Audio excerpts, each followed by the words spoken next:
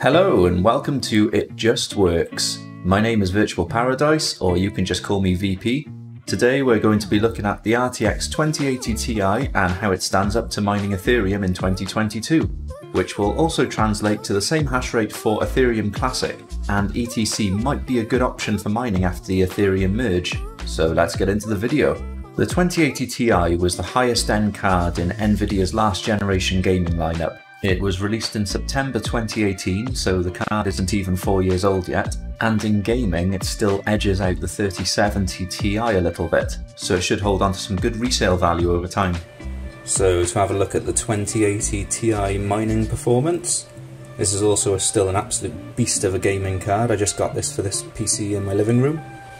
And I also wanted to keep the top off, but to keep dust out, so I came up with what I thought was quite an ingenious idea, which is just getting these thin metal mesh sheeting sort of stuff with the little holes, and then I just bent the ends, line the edges with magnets, and it just boop,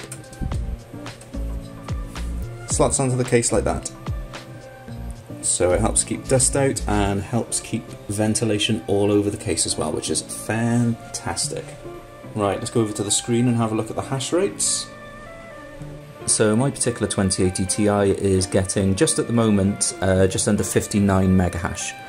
But normally when I have the screen turned off, it gets about 59.1 to 59.2 mega hash at 157 watts.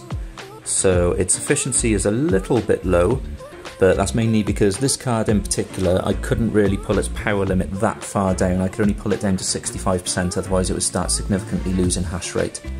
As from my research online, a lot of people are getting a lot lower than this in wattage, so they're getting closer to that 450 kilohash per watt mining ratio.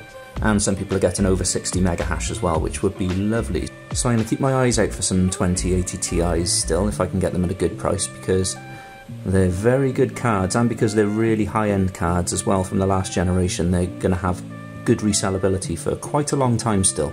As for gaming performance, they basically match the 3070 Ti as well, so they're still fantastic performers.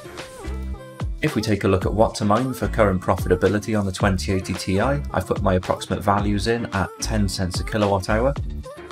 And as you can see, we're currently mining around $2.33 worth of Ethereum a day, or around $1.97 a day after power. And as you can see, the profitability is closing in on other coins with the 2080 Ti, especially compared to other cards, and that's because the core is so powerful. So if we take a look at where Ethereum Classic is at the moment on the 2080 Ti, we're currently at around $1.63 a day, or $1.27 after power. Taking a look at eBay, these are going from anywhere between £600 to over £1,000. But because you're getting still a 3070 Ti performance card, depends on what you're buying it for. If you're buying it specifically for mining, you'll probably want to spend less money than if you're buying it as a gaming card. So to conclude, I think the 2080 Ti is still a great card for mining the Ethereum algorithm. It's easy to overclock and find the right locked core clocks in the mining software.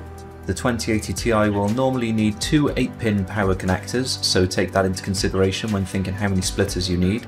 And mining around 58 to 62 mega hash between 130 and 150 watts, it's still proven to be a pretty efficient mining card, around the same or even slightly more efficient than a lot of LHR cards. But also still being a beast of a gaming card, edging out the 3070 Ti, it should still hold on to some value over the next few years. So overall, I'm still very happy to pick up these cards at the right price, which at the moment my limit would be under £500 or around $625. Well, that's it for this video.